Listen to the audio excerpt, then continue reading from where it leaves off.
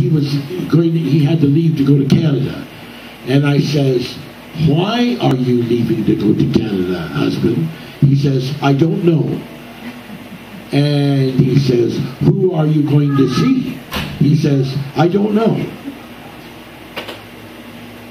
And why are you going, and what are you going to talk about? He says, I don't know.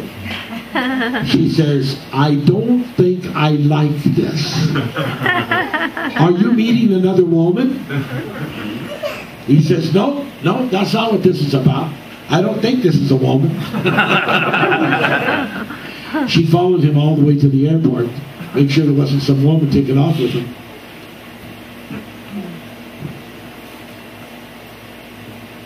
How did we even make contact? Well, it's a long story of many prophecies.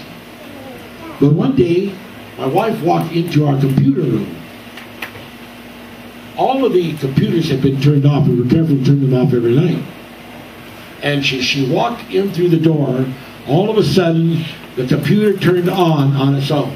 And you know the music it makes, ding da da da, you know. And she thought, whoa. So right away she came and got me and she says, Jerry, I think you need to come in here. So I walked in and I said, okay, what's going on here?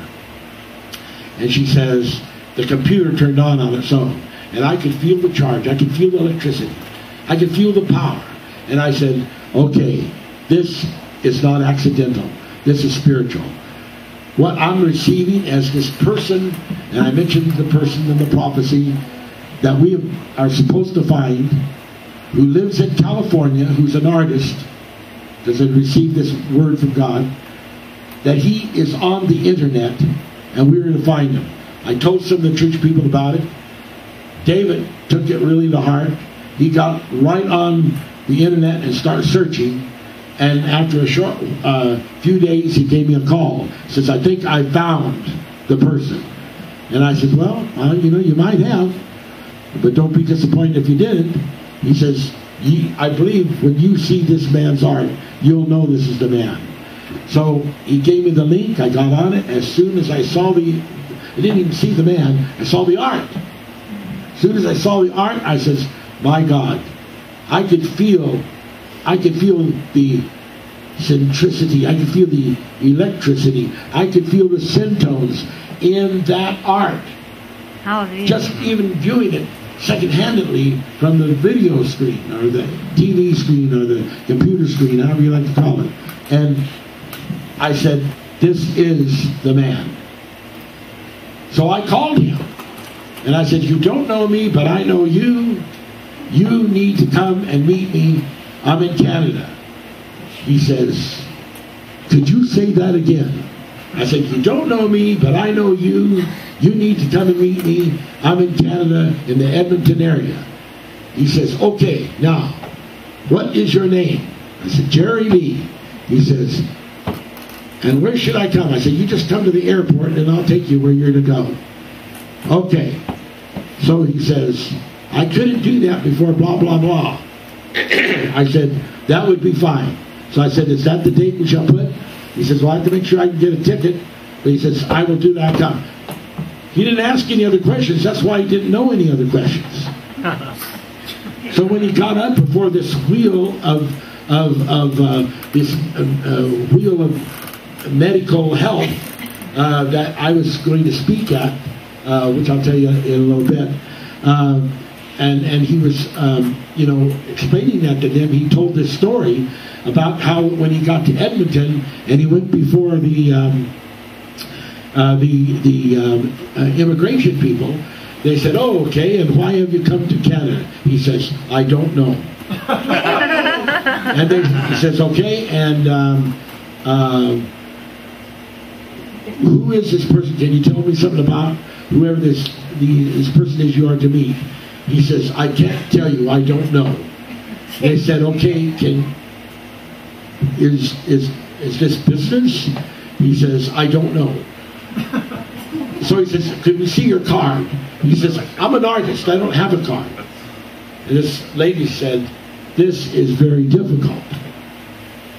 He says, but if you would like to turn to on your computer, and he gave him the website, you can see who I am. She turned it on, and all these incredible, gorgeous paintings came on, and you could see her, he says, I could see her swallow and just stare at it. And she says, okay. And she reached over and took the paper and stamped it.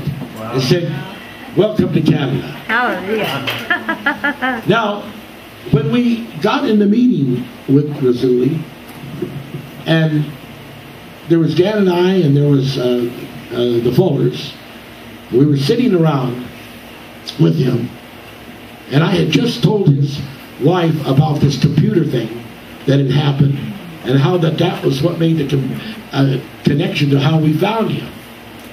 And then about an hour later, we're in this meeting, and we're sitting there talking, and all of a sudden, his computer that is turned off goes dun dun dun, and automatically comes on its own. Wow. And he says, oh my.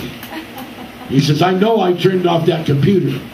And Brenda spoke and says, I saw you turn it off. And I said, well, I saw you turn it off too. That computer was off. Because he had been showing us something on it. So he says, okay.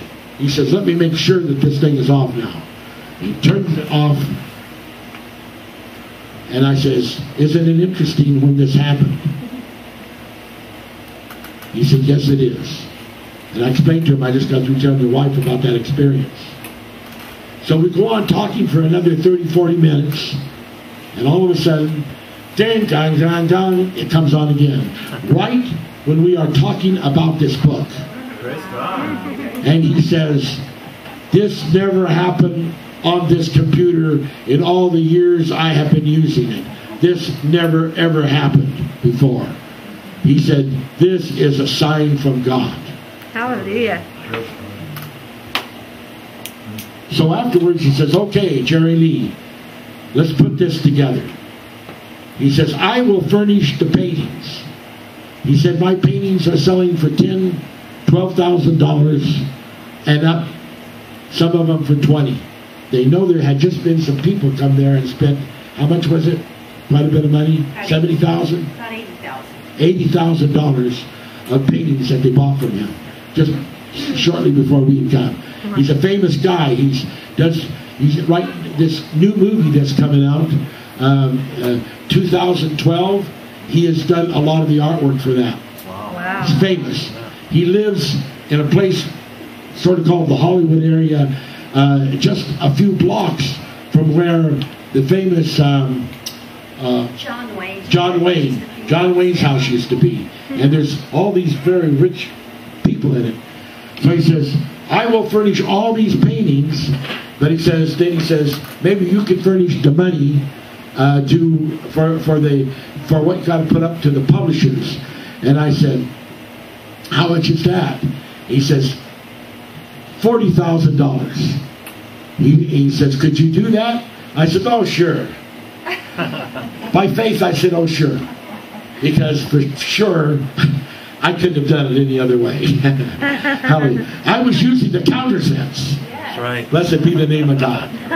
So sure. He says, now, and I don't know if he detected a small little swallow in my throat or not, but he says, there is another way that you can do it. He says, I will reduce the price of these paintings, incredible special, $700 a piece. And he said, I think we should throw in the book that we are doing. Now, what is this book that we're doing? On one page, he puts his picture. On the other page, I interpret what the meaning of his art is and what it is actually saying and what that particular picture means. I've already done a few for him and sent it to him, and he was freaked out. He says it's incredible. Hallelujah. Somewhere approximately in the middle of October, I'm going to be going to this big presentation that he's doing, and he's going to be doing all this artwork, and I'm going to be presenting some of these interpretations before the last time he did it, he had over 1,500 people there. Wow. We're going to be, so that's in the making sometime in October. So I said, you know, I like that second plan of me selling some of these paintings. So I said, what's coming to me, if I could get people to buy 3 paintings, and he says, and every one will be signed by me. And he says, and then we will both sign the book, and they will get a free copy of this beautiful book. Wow. And I says, what do you think? How about if we give these people 3 paintings for $1,800? These incredibly gorgeous. All of them will have an interpretation written. So I says, you see, I would not have to sell that many. Yes. Sold. Pardon? Sold. Sold. Okay, there's one right there. Praise God. Thank you. She said that's a wonderful activate. I will have to sell that many of those 3 paintings, which are so beautiful, and they will be on canvas. They're prints, but they look just exactly like the real thing, and they're on canvas. And he was going to personally sign every one. And there'll be 3 of them. Okay, and plus they will get this copy of this book. And then that way I can raise enough money to pay the publisher to print this book. So that's what I'm going to start doing as God will lead and help. We're already working on it. I have the lawyer right now putting together a memorandum of agreement, and I'll have that this coming week. Send it off to him. He's already outlined the agreement, beautiful agreement. He wants to totally share the income. Now, he said that he had just done a book with another person, and that book took in how many millions was it? It was 300 million? Over 300 million. Over $300 million. That book that he had just done took in over $300 million. And he says, now, I didn't split that with him. I basically just charged him a fee. But he said, we'll split it, Jerry Lee. And he says, even though it's all my paintings, you know, he said, you just do this. And he said, whatever comes in, he said, half will go to your ministry to get your writings published, and the other half, he said, will come to me. Hallelujah. And I said, hallelujah, praise the name of God. Amen. Thank you, Jesus. Hallelujah. I'm on my way. That's Amen. right. Amen. Awesome. I believe that God has a plan to open the door. I don't know that is the total plan. I don't know how many millions it'll sell. But, you know, the guy's not stupid, and his work is phenomenal. Yes. And he has a huge following. And so that's happening. That's in the making. I don't know where all the finance will come to make this all happen, but I just believe that it will happen. Just like this lady here that just said, count me in. I think there will be other people like that that will say, count me in. We go to these meetings. We went to all these meetings I went to. Not one of them did we take an offering at. Not one of them. For 71 years I've been preaching this word, and I have, whenever we took offerings, it went to the church or to other people. Rarely did any money come to me. I worked and earned my own money. It's going to be a little different now that I'm not doing that kind of thing, secular work like I was doing. But I'm telling you, God has a plan, and it doesn't have to make you look like an idiot. It can be so you can keep your dignity. And I think God has a plan so that we can keep our dignity, and that we can get this message done, get all of these words written.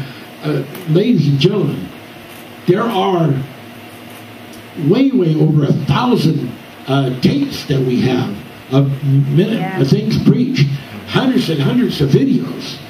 There are piles of things written, not to mention all of the writings that no one has ever even seen that I've done on all the math equations of logistical arithmetics and of how to instantly be able to resolve primes.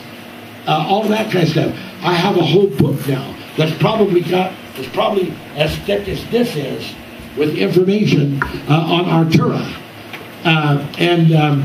Next month when we do this slideshow, I plan to give the number of it.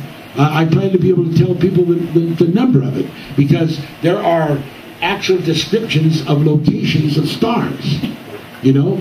And tonight we're going to talk about Draconis, the Drago constellation, and you know that dragon constellation has stars in it, and they have particular designations. They have magnitude, they have spectrum, and they have position. And I'll show you later tonight just how that would work. I'll give you some numbers and show you how that would give any astronomer could take those numbers and could go and select their camera or their telescope and beam in and find that just in an instant where that particular star is if they have those numbers. And so we're going to talk on that kind of thing here before very long. But in the meanwhile, I just want to share with you the positive things that are in the making. And you know, we had this one lady, and you may have noticed her on the last blog that I was doing about UFOs, and how she says, well, I need to know some more information on our space brother. You know, she's married to a scientist who's into atomic fusion. And when we were at that meeting, we had all of these top engineers, a doctor, and people like that, to a top scientist. People are being drawn to come into this. There's a new mind wave that is happening out there. Hallelujah. And you can just feel it, and you can just feel it with these people. I mean, there's a most beautiful thing that is happening after all these years. And you know, and people just came, and she just came up to Jan. We never even mentioned money. We never mentioned taking an offering. And she wrote out a check for $500 and handed it to Jan, says, I want this to go. And then all kinds of different people just start coming and writing checks or giving cash or buying books. And it was just spontaneous without having to ever mention it. And that's the way I want it to be. I don't have to get up and say, hey, we need money to live on. I don't want to have to do that. I want it to just come by the Spirit of God. And I believe that it will. I believe that God has a plan. God knows. Blessed be the name of God. Hallelujah. Praise God. Same thing when I went to Oregon. I went there. I never mentioned money one time. Never said anything about it. But people just started coming up, handing money, just on their own. I got a call here the other day, and this fellow said to me, he's been on the blogs. He said, I want you to know I consider you my pastor. And I said, well, thank you. I said, if that's how you feel that you need a pastor, here I am. You know? And he says, I believe God has spoken to me. And he says, right now, he said, my business is not doing that well, but says, I'm going to start paying you tithes. And he said, so how can I do that? I says, well, I can just give you the checking account, and you can just, I got a U.S. checking account, so when I go to the U.S., I said, you can just put it in that account. The banker told me, all you need is those numbers, and you can just put it in there, anywhere in the United States. And he says, okay. He says, I'll just go to the bank right now and put some money in. He went to the bank, and he put over $200 in. I don't think that's junk. I think that's pretty fantastic. Amen. Amen. I looked at that and said, hey, praise God, $200. Over $200. Amen. Why am I telling you these things? I'm not telling to boast or brag. I'm telling it to encourage you that God is not leaving us out. Amen. That God is by the Spirit doing this. I never ever on the blogs have mentioned money. I've never said, hey, you people need to give money. But God is suddenly making people.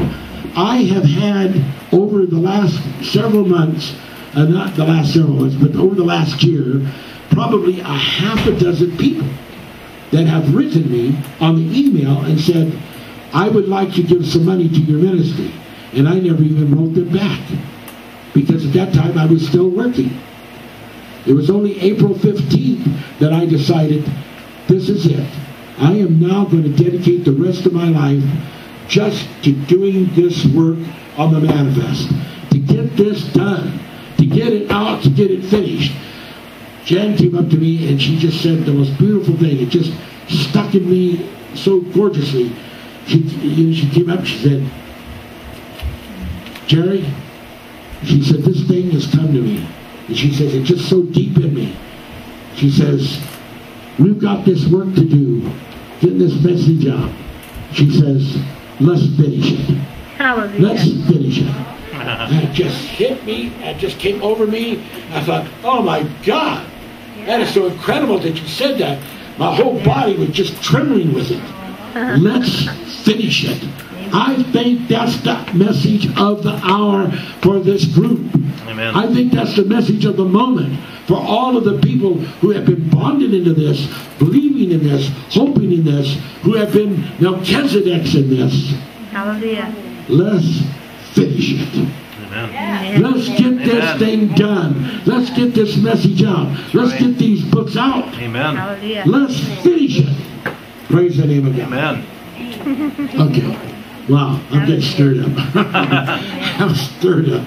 Praise the name of God. Now, you know, there are so many beautiful things. We start talking on these lists. But what I've done here is I have made another list. And I need some kind of a box or something. And I've taken all these little things. Some of them are blank. If you pull a blank, that means for sure we're not going to be working on your destiny tonight or today. But if you pull one of these out, and it's got to be so you can't look in and see one that's got an X on it. I've got to have some kind of a box or a cup. Something that I can put these in, and then I'm going to stir it up, and I'm going to allow people to reach in. And if you get one that has an X on it, and you want to, doesn't mean you have to, have me wait before the Lord on you to see if I can receive what that list on the fringe of your belief is, and be able to share some of that with you, then I will do it.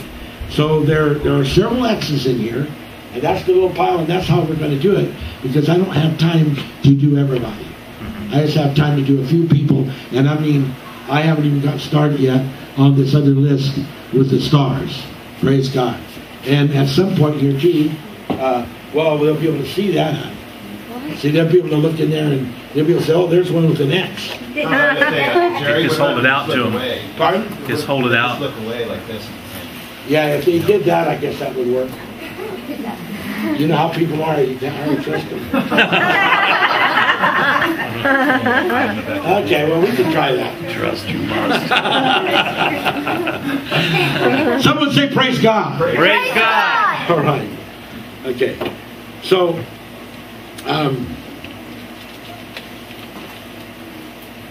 there's a beautiful verse in John chapter 10, verse 27. It says, my sheep know my voice, and I know them, and they will follow me. Hallelujah. And this is in connection with when he says, I'm going to go away. And they said, where will you go, Lord? He says, I'm going to the Father's house to prepare a place for you, that where I am, you may be also. And this is a literal planet. It's a literal place. Now, the interesting thing about this is that this particular place is located very close to the dragon.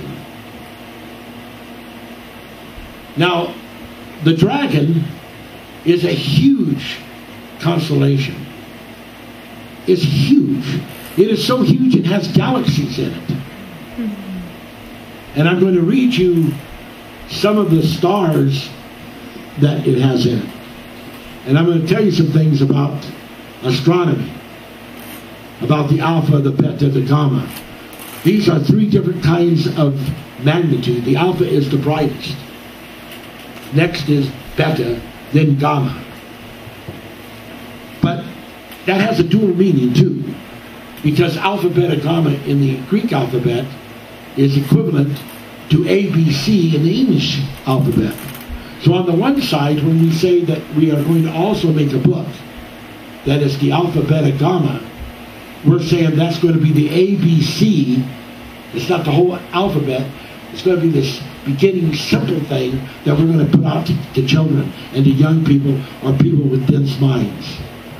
It's going to be, some of it will be in maybe even in cartoon, you know, and some very interesting things that will be done. So that's the one side of it. But on the other side of it, in the counter sense, but still on the fringe of the physiological or the physical world, it is the highest magnitude, the second to the highest magnitude, and then the third to the highest magnitude. And what does that remind you of? That reminds you of this, if you think of it. The 100-fold, the 60-fold, and the 30-fold. Does everyone follow that? Mm-hmm. Praise God. Okay. All right, now, let's just look at this, and let's just see what we got going as we begin to get into this. But before, I'm just wondering, let's see exactly what time it is. It's 12:15. If we would want to take a break and let people have their snacks and lunch or whatever they have prepared, I don't know. Do you have stuff up there? You do.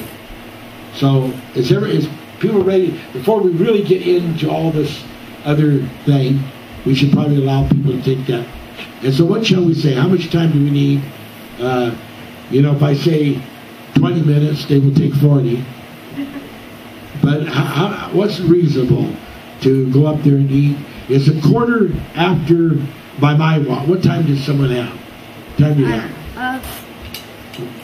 Say it loud enough so I hear you. 12:15. That's what I've got, 12:15. So how about we give people till 1 o'clock? That's 45 minutes, or is that too long? That's not. Probably. Go up there, huh? By the time everyone eats. By the time you eat, you talk a little bit, go to the bathroom. Be back here sharp at 1 o'clock, okay? 1 o'clock sharp, all right. You're dismissed. Sure.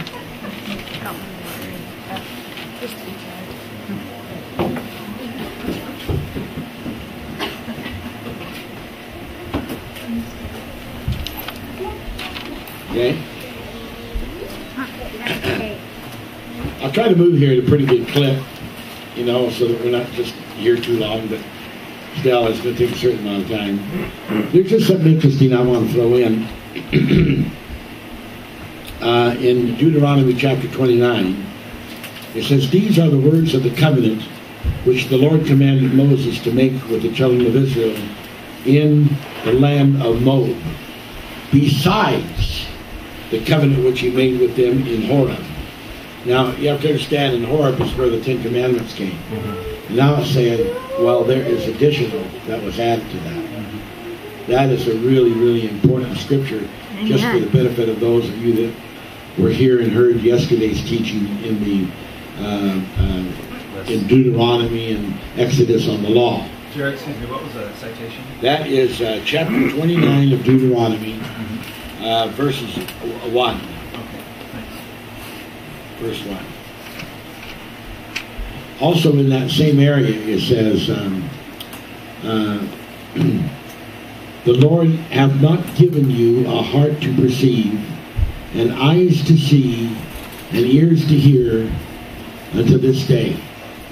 Even at that time, all the revelation that was given to these people, they could only perceive it in the physical sense, and none of them ever could receive it in the counter sense. So that's why I said they didn't have the ears to hear, the eyes, or any of that to really perceive it, even in that day.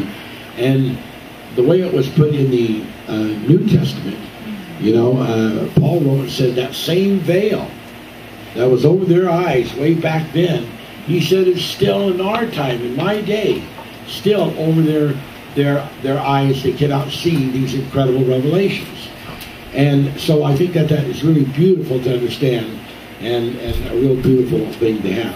Amen. Okay, so if you turn with me to Job, the famous Job book, there are some questions answered here. Ask. Chapter 38, many of you have heard these many a time, but we're going to take off here with them. And here's what it says in chapter 38, verse 31. Can you bind the sweet influences of the Pleiades or loose the bands of Orion? Can you bring forth Mazzaroth in his season? Mazzaroth is an old name for the zodiac. Or canst thou guide Arcturus with his sons? Knowest thou the ordinances of heaven? Can you set the dominion thereof in the earth? And those are all questions, and it's a list of questions. And I'm wanting to say that the true answer to every one of those is yes. We can do all of those things if we can do it with the counter sense. We can understand what it means when it talks about the sweet influences of the Pleiades. We can bind that to ourselves so that it is an advantage to us. Otherwise, we miss out. And this teaching that I did yesterday, you know, about the praise of God and God exalting our horn so that we can actually, while standing on earth, be by the Spirit in anywhere in the universe. And that we can then link that experience to our earth experience, therefore bringing what was up in heaven to us here on earth. What is bound in heaven is bound on earth. What is loosed in heaven is loosed on earth. And so that, to me, is just all part of this beautiful thing that, yes, we can do. Can we bring forth the zodiac in its season? Can we understand what the zodiac is about, what it really means? This is Bible. This is the Bible.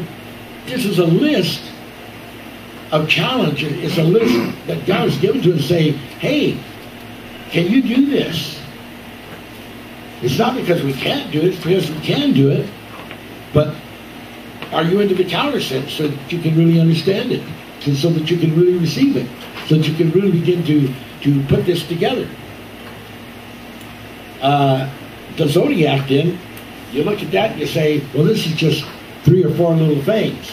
But if we were to develop this list, and let's just take the one on the Mazzaroth, which is the zodiac, and we were to develop that, we would be talking about a circle of signs, which the very word in most interpretations means circle of animals. And some people have a problem with it because they say, well, it's really not just all animals because there's some humans in there. But unbeknown to most people that in the book of the Old Testament, it clearly says, I pray that God would manifest a man, that he would see that he himself is a beast. So he really is included with this circle of animals. And I think that is also beautiful. Now those signs, these circles, these are signs. And in astronomy terms, they're called asterisms. And an asterism is something like the Big Dipper and the Little Dipper. You go up there and you see this, looks like a dipper. And that's called an asterism. That is not necessarily, in most cases, it's not a constellation. It's part of a constellation, but not a whole constellation itself. So you have the Big Dipper and the Little Dipper. Now, when I was just a little boy, when I was 10, 11, 12 years old, I would go outside at night and I would stand and I would look up at the Big Dipper and the Little Dipper. And something inside of me always connected to those dippers. I knew there was a destiny there. I knew that there was something there far beyond what most people understood. And I felt connected to that Big Dipper, that Little Dipper, you know. And I knew there was a meaning. It wasn't until many, many years later that I began to understand what that Big Dipper and Little Dipper was. And you see the way that things are in the constellations is that there is a division of deacons and houses. And how that works is, let's say that if you have a constellation, then, and it's one of the zodiac signs, then, or one of the zodiac members, then there's going to be 3 constellations that are going to be linked to it. And so when you take the 12 and you link 3 of these constellations to every one of those individual constellations, you end up with 48. And then in addition to those constellations, which because they're not the primary constellation of the zodiac, they are extras. They're the extra 3, but they are attached. They are called deacons. And then when you get into the houses represents a space of time on the zodiac belt of 1,260 years of passing. So if we were to look at that on a time chart, which I think I have here, let's say for instance we were looking at it,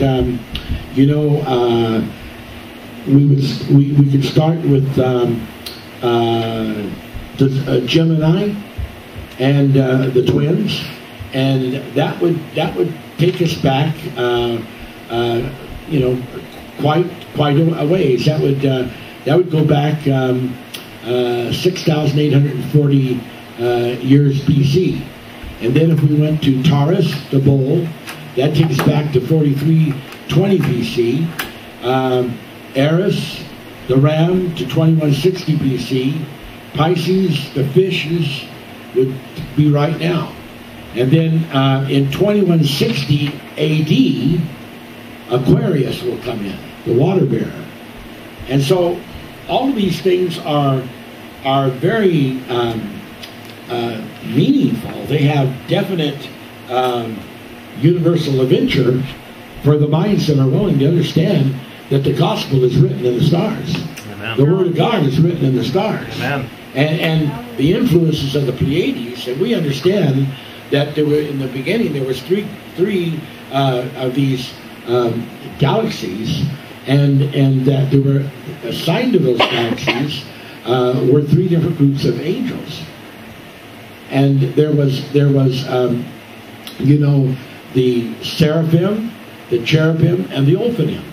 And they were the ones that came to do the creation, of which the earth was part of the galaxy that we were in, that the earth is in, including all the solar system with its planets. And so it just gets to be so fascinating and so interesting when you understand that there are all these time cycles. Now when the Bible says, and we'll come back to this particular scripture here in Job, but let's just jump over to Revelations chapter 12. It says, and there appeared another wonder in heaven, to say in the universe, and behold, a great red dragon, having 7 heads, 10 horns, and 7 crowns upon his head, and his tail drew the 3rd part of the stars of heaven. Now, you just really need to appreciate how huge this dragon is in the heavens, this constellation, how huge it is. I just wrote down just a few of the stars. Of course, Thuban used to be the polar star for Earth. And at the time that Lucifer moved, according to the book of Jude, the Ophanims from the state that they were in to Drago. When he moved them to Drago and took them from where they were, how many people know where they were? That's okay, you know, huh? Arcturus. Yeah, Arcturus, but of course people don't really know where Arcturus is. They think they do with it. They've got Arcturus in the Boötes, which there is an Arcturus there in the knee of this Boötes man, but that is only part of the story, which I'm going to tell you a little bit about this, if I can, in a hurry here today. We'll do a lot more on it next month when we do this slideshow, and I will then show you the location of the Father's house. But anyway, this Drago or Draconic list of stars starts off with Thuban, which was a polar star 4,800 years ago, at the time that Lucifer was in charge of making this constellation the new home of the Ophidim. And it was the polar star for the Earth. They knew exactly what he was doing, you know. And the polar star was in one of the coils of this serpent dragon, which is Draco. And it was lined right up, not far from Polaris, which at that time was not the polar star, which it is now. And so there's a beautiful story to all of that. Now, that particular star at the time had a luminosity of 135 times the magnitude of light of the sun. 135 times brighter than our sun, if you can imagine that. You know how that you can't even look at the sun very long without getting blinded? Well, this star is 135 times brighter, and is 215 light years away. If you know what that means, I'm sure you should know. Okay, and interesting, located midway.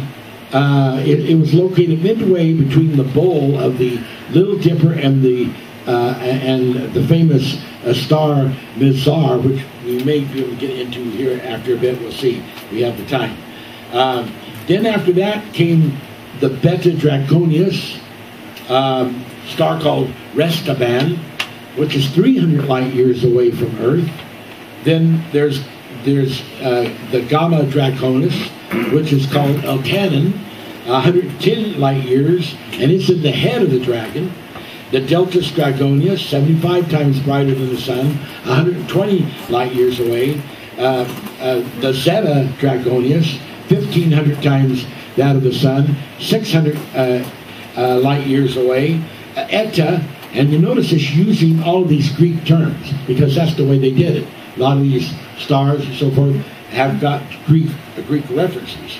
75 light years away, 40 times brighter than the sun. Iota Draconius, 100 light years away, 45 times brighter than the sun. Mu Draconius, 100 light years away, 8 times brighter than the sun. And Nu Draconius in the quadrectangle of the dragon's head, and it's 120 light years away and 45 light years from the Earth. Now, that just gives you an idea of how spread out this is. We are talking about hundreds and hundreds of light years that this dragon spreads out through the heavens. And this third band, which was the polar star, if we were to give its designation, its magnitude would be 3.64. It's what they call spectrum would be A0111, and its position would be 14030 6437. And if I gave that to an astronomer and I said, okay, 14030 in 6437, he would say, okay, I can get that. He'd bring that right up and he'd be able to go right to that star where that was, because that is the exact astronomy number of the location of that star. And so, like, there's a bunch of the stars like that I can give you and give you those numbers. I've got them up here and tell you where they are, which I'm going to do that very type of thing with the Father's house where it's located. When we have this next meeting of this slideshow of the stars, I'm going to give you the number of where the closest star is to where this planet, Arctura, is circulating in an orbit around about that star. Okay, now how could we know anything? How could we have any kind of Bible to substantiate anything like that? Well, in this very scripture right here, and this is so neat, it says, and the dragon's tail drew the third part of the stars of heaven and did cast them to the earth. Now, if you take the head of the dragon and that body and the coils and you go all the way down to where the tail is, it's interesting that the tail of the dragon, it moves out and around and circles what is called Ursa Minor. And Ursa Minor is also called the Little Dipper. And so Ursa Minor, the Little Dipper, is an asterism. It is not a constellation, but it is a very important place, because right there, right off of that, is where Jesus said in the 14th chapter of St. John that he was going to take the children to join him in the Father's house, called Artura. Now, of course, Artura has been misunderstood to its really meaning, and has not totally been understood in the factuality of it, because they've got the star Arcturus. But then you see with the astronomers and the biblical people, theologians, they changed Job 38 from saying Arcturus to saying the bear. They changed some of it to saying the bear. It doesn't say, in my Bible, I read it to you, it says Arcturus. But in a lot of the versions, it does not say Arcturus, it says the bear. And that is because the Hebrew word ash can mean bear. But what they don't understand is that when you take the word bow, like the Boötis, which is the whole constellation itself, it actually has the meaning, which is the coming one. And then when you take the word Arcturus, it means the same thing. So that was the pairing of it and what it actually meant. Well, the coming one, as we teach it in the Manifest, is always the one who is coming, and he's always the one who is going away. He comes and he goes. He goes and he comes. And that is the story of the life of Christ. So that even in the wilderness, before Jesus was born in Bethlehem, the Bible says that Christ was with the children of Israel in the wilderness. It's right in the Bible. So as we begin to see all these things, and we begin to put this all together, it's there. It's the word is in the Bible. This beautiful place called the Father's house is located just off the tail of the dragon, because it was where the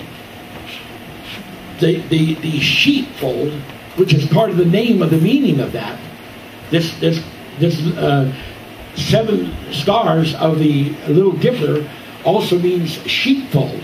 So this sheepfold, it was the lesser sheepfold, because the big depot is the greater sheepfold, but there's this lesser sheepfold, or sheepfold, you get it straight. And so then in that lesser sheepfold was a very special group of people.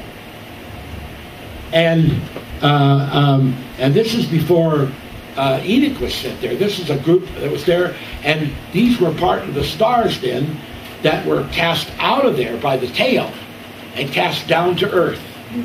And that is such a gorgeous and beautiful story, such a true and living reality, to think that there is such a story as that. Now, this man here that wrote this book, The Witness of the Stars, he is a doctor of divinity. He's a doctor. He's a mathematician. He's a brilliant guy. His father was a brilliant person. This fellow here has written some things, like he did the critical lexicon and concordance to the English and Greek New Testament. He did numbering scripture called The Great Cloud of Witnesses, The Witnesses of the Stars. One of his greatest works, and you'll be able to witness to this star because you've had one of those, or I had one and you used it. The Companion Bible. This is the guy that actually composed and put together, which was an incredible work and was famous because of his almost unbelievable wide scope of biblical subjects that it covered in its marginal addendum. And so he was the writer and the composer of that. That's this guy. I want to read something that he said in this book that is just almost incredible. I had never read this when I had the revelation. I already had the revelation of the thing about the Little Dipper and about this lesser fold, the sheepfold, and I didn't know that anybody else had such a revelation. But just goes to show you, it's like that time that one of the prophets said, that he says, I'm the only prophet. And God said, what are you talking about? I've got 7,000 other prophets who have never bowed to Baal. You're not the only one. What are you talking about? He says, oh, I didn't know that. So we don't ever want to get caught away to think we're the only one. Yeah. This fellow here's what he says. He said this revelation about Thurbad, which was the polar star, is way before the time of the Greeks. So even with all the things that the Greeks added to the various star astronomy things, they could not possibly, just because of the great extent of time, have known about these things. And the fact that some of these Greeks wrote and did some of the various editions that they did, just goes to show how that God's Spirit is working through astronomers and through mathematicians throughout the ages to produce things that they don't even know why they're producing it, because the Spirit of God is moving on them to keep the truth in the saddle. And it's just a beautiful and gorgeous thing. And that is just all perfect. These names that I mentioned, this Ethanim, which was one of the stars of the head of the serpent, the dragon. Names that these stars mean from the Arabic means subtle, substal, or subtle. I'll get it right here. Substal. And have names like enemy of God and all these kind of names. It's just interesting that those names would have been given to some of the stars in the dragon, which at the same time the dragon is called a dragon, it's also called a serpent because of the elongation of the body. But its head for sure is a dragon. Now when Lucifer took the Ophidim angels to Draco, after a while he became famous with being the proclaimer of that constellation, and even his name got changed so that Lucifer wasn't called Lucifer anymore, he was called the dragon. And that's why he's called the dragon, is because of this spatial experience that he had in the universe, and is still involved. See, the Bible says that one day that Lucifer, the Satan, the Drago, is going to be cast out of the heavens, and it's going to come down to earth. So it says, why isn't Satan down here already? His influence is down here, some of his demons are down here, but his main forces are still up there in this constellation. Now, interesting, when the flood was going to take place, prior to that, at Enoch's 350th year, when he fathered Methuselah, that at that time he began to get very involved in this thing with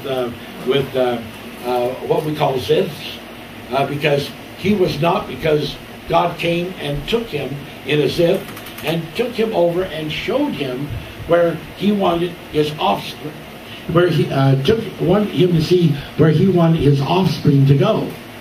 And when he came back, he knew the story. He knew there was going to be a flood. He knew that his offspring was going to be taken, and it was going to be taken to this place called the Father's house that Jesus described, which is in that what's called the Little Bear, or what's called that asterism called the Little Dipper, or Urja Minor. All names apply. And so he already knew that. Well, Most people say, well, there's nothing like that in the Bible.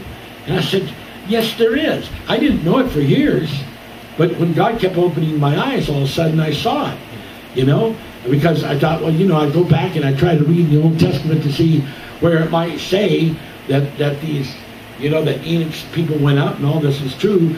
But one day, and although God had kept giving me that scripture over and over, I was receiving it like most people do in their natural senses. And I was not receiving it in the counter sense. But one day, all of a sudden, I read that scripture that I had read hundreds of times. In the days of Noah, as it was in the days of Noah, so shall it be in the days of the coming of the Son of Man. I read that scripture, and basically what did it say? Yeah. What's going to happen when I come is something that has already happened before. Mm-hmm. That's what that's saying. Yeah. And it says when? As it was in the days of Noah. So shall it be in the days of the coming of the Son of Man. So then he says, now here's what's going to happen. He said, I'm going to send my angels, and there's going to be a meeting. 7 says, oh, okay, so they're going to come down and knock on the doors and say, hello, is your name George Thomas? Yes, you're one of the people. I'm an angel from God. Come out here. We've got a ship. We're going to take you out. No, he says, it's not how it's going to be. He says it's going to be a meeting in the air. This thing is going to take people up. I'm not going to reveal it tonight, how people get from Earth to these ships, because we're talking about little shuttle vehicles taking people up to the mothership, getting them up onto the motherships that will then transport these people before the great asteroid star worm falls on the Earth and does all that destruction. So it's going to take them up, and he says they're going to gather people from the four corners of the Earth. Hallelujah. They're going to gather people, and he says, now this is what's going to happen, and that's what happened before. Really? Now you've got the story. You've got the words of Jesus. Hallelujah. He said, this happened before. Yes, there were people that were saved on the ark. That was just 8 people. But a whole group of people were taken up, and a whole group of people were taken to Artura, a planet in the little star system of the Little Dipper. Now, what's going on there now? There is a whole planet full of the offspring of Enoch.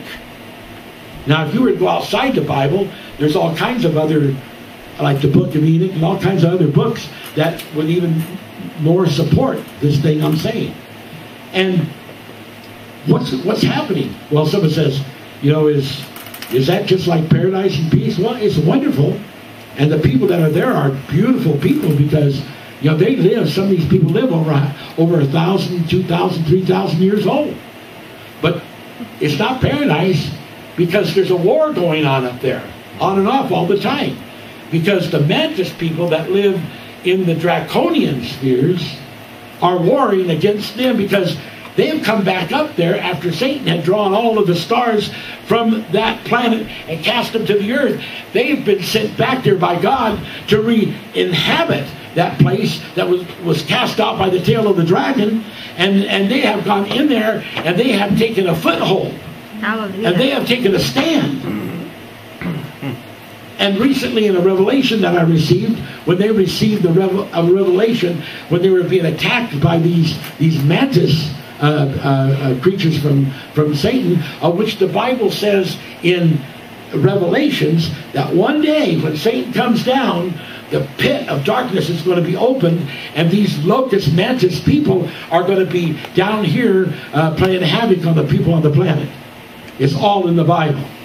But in the meanwhile, this war is going on up there. Now, recently, when they were being attacked, these Enoch offspring had developed a new weapon called the Baleen, and the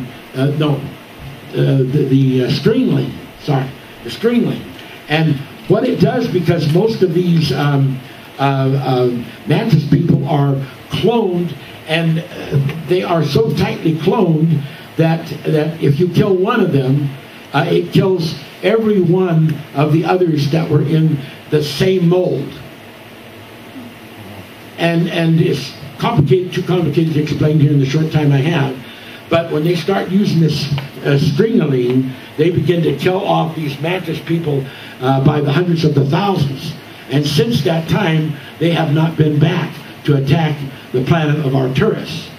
And that doesn't mean they won't be, but they haven't been back for a long time. This is all the kind of stuff that I know that is going on. Is it far out? Yeah, it's a long ways there. And other kinds of far outs they be too. People might think all this stuff is crazy, but as